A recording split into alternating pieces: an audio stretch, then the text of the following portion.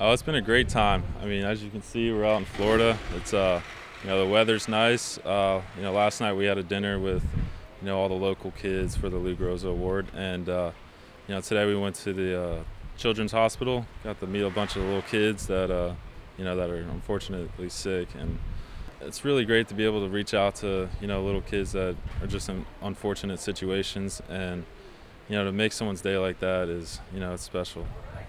We just came from a kicking clinic to work with a bunch of local kickers.